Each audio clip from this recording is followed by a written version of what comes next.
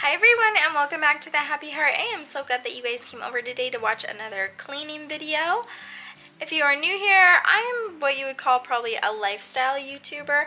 I put up video content that I like to watch, and so there's lots of cleaning videos, cooking videos, mommy, homeschool. Those are kind of all the things that I am into. So if you haven't already, go ahead and hit that subscribe button and those bell notifications so you know every time I upload new content.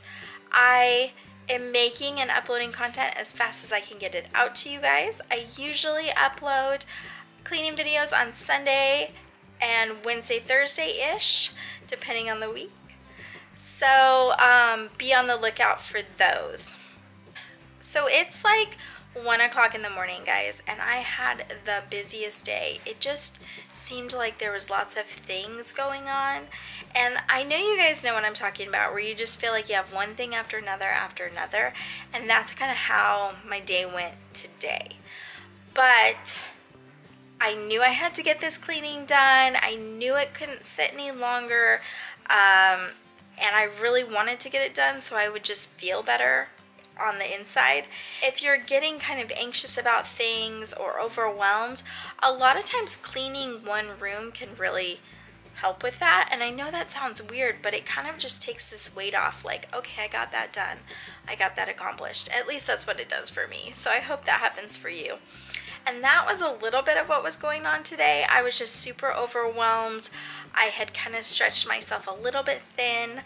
I needed to get homeschool done, which we did, but it took a little bit longer.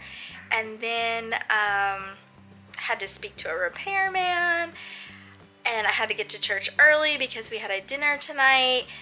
Offered to pick up and drop off some other kids as well. And then you know, the students that I pour into on Wednesday night, I had, you know, our meeting together with them, and that was really wonderful. So I always say that people are way more important than anything else in this world, and next to Jesus, my friends. But people are always going to be more important than your cleaning or the things you need to get done.